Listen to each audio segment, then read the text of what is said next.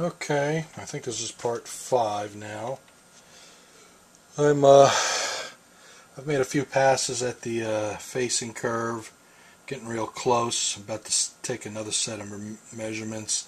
This time I'm going to let you watch the graph and see how it changes as I take the readings. Hopefully that'll be noticeable. I got 50.2. Boom. That's the first reading, jumped a little bit. And keep your eyes on the next one. 45.3.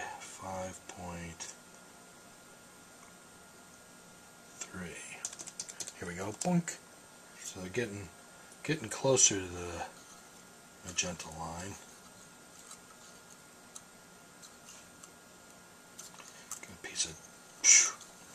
piece of dirt between the gauge and the mouthpiece, which is causing me a little trouble here. I think I'm at 40.4.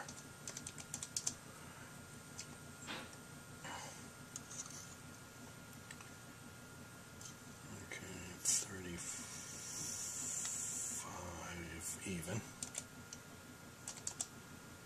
Whoops. See, when you type in something wrong, it shows up right away. So 35. I'm onto the 26 feeler and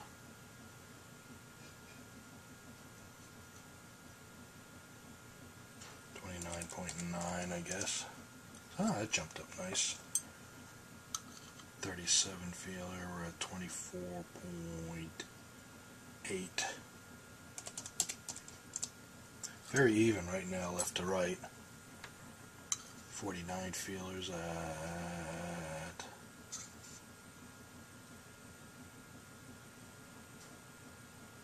20 on the left and 19.9 on the right. Not too bad. So you see we're right around here with our measurements. 14.4. No. 14.5.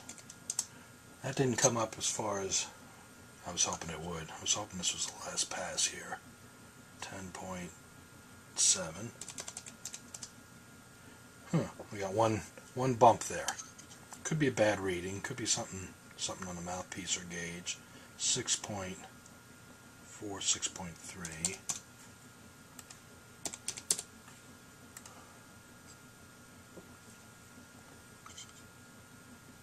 2.6.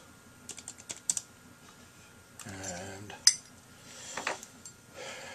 the tip opening is still under at 114, but the tip rail has gotten a little thicker.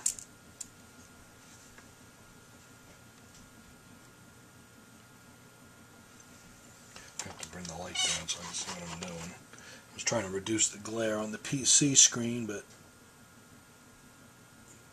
gotta worry about the mouthpiece.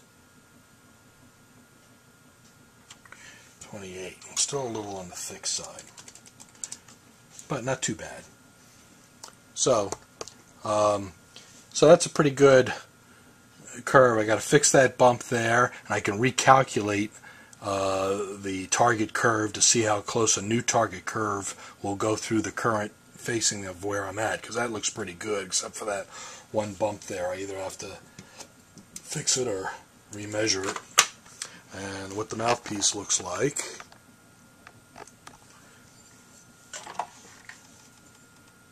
See, the tip rail is kind of on the thick side. Now, what I would do now is, I mean, if the facing was all good, but even if I'm kind of like 90-some% there, 98.9% there, is it's time to shape the tip rail. And this is how I do that. I take my half-round file, and you're trying to lower the baffle from the inside. This is a good, it's a little awkward at first to get used to this, but you can see what you're doing. You're looking right at the tip rail and taking away material from the inside. The outside hasn't changed until you get what looks like a decent tip rail to you. I don't always use the same type of tip rail. I let the mouthpiece speak to me.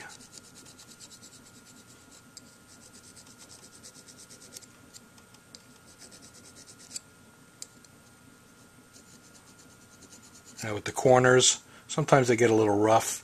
There's special files you can use to help yourself out. This little round one is one of my favorite. Kind of gets in there and takes out the crud that's left there. Sometimes you can just use the corner of this file.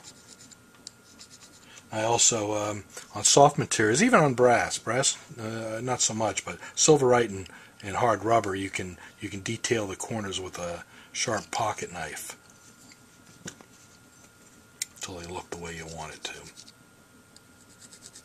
They don't have to be sharp, they don't have to be round. It looks nice when they're symmetric. So, that's most of the way there.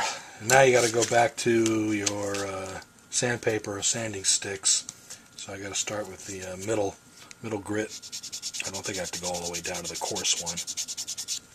And this is good. You can kind of go from this side. You're hoping not to thin the tip rail too much. You can go a little bit. I mean, thin it if you overshoot it is what I'm concerned with. But yeah, I'm kind of overshooting it a little bit. I think that'll clean up with one little pass on the sandpaper. So that's the black one. This is the finest. Later I'll do the steel wool after I make sure that's all where it should be. So like I said, it's now rounded off the inside edge a little bit because of that. So you can kind of sharpen it up with a light pass on your sandpaper. Okay, and that kind of defines it. There you have a nice tip rail. The other things I did while between the last two videos is I thinned this rail a little bit from the inside and the outside, trying to make it more symmetric with this one. And I'm always checking against the template where we should be. Except I picked up the Barry template there, didn't I? No, that's a tenor one. Okay. So there we are. You can see that's coming real nice. That'll match up real nice. And the other thing I do is, I'll show you now, I usually do this at the end of the job, but an adjustment for altissimo response. I find that if this tip rail is flat, that's not good for, flat against the surface here, that's not the best for altissimo. What you want to do is slightly roll it, very little. It's not something you can measure. You got to do it by feel and by eye. You kind of put it on there. Maybe you could feel where it wants to sit flat, start it, and then just pick up the back by like 1/8 of an inch, 1/4 of an inch. You don't need much. If you go a lot, it'll be great for altissimo, but it may squeak, and it also might sound airy in the normal register. So a lot of Lakeys are done that way, which is where I kind of found out about this. I had a Lakey with a lot of flip on it. It was great for altissimo, but it had those defects, in sound being airy. So I took like 90% of it away, and it still was good for altissimo, and then the tone got clear. So just a little bit on there, and the other thing that helps altissimo is the rest of the facing curve being on a nice shape, without any bumps, flat spots, and things around there. So between the two of those, that allows you to use a nice responsive facing curve, allows you to use a a little stiffer reed, and that'll speak better for altissimo.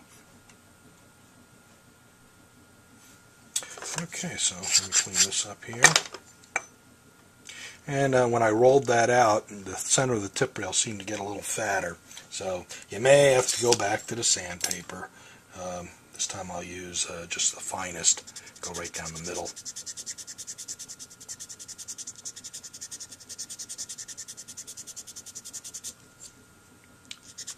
That doesn't clean it up. You go to the next courses.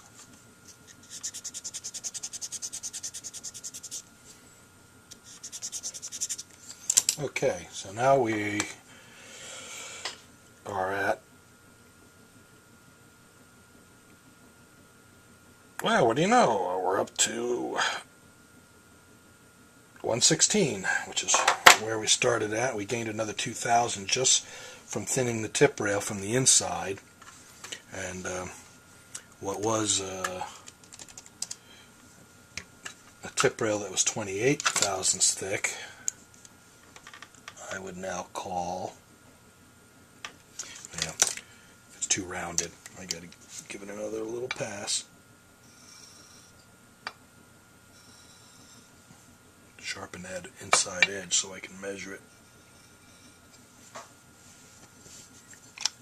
I looked under magnification. It was like, you know, where's your reference points? Now I can see two edges, an inside and an outside edge.